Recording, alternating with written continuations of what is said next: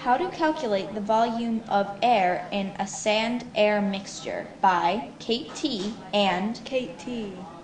In these two graduated cylinders, we have 10 milliliters of sand and 10 milliliters of water, and we will combine them. If the sand had no airspace, the water would rest right on top of it, and it would be a total volume of 20 milliliters.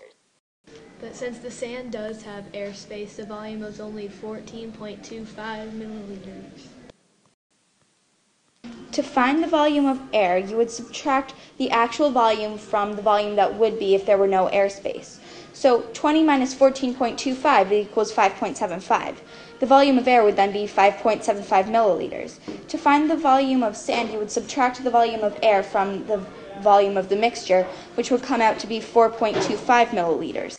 To find the percent of air or sand, what you have to do is you have to do the amount or volume of it divided by 10 times 100. So in total that would be 57.5% air and 42.5% sand.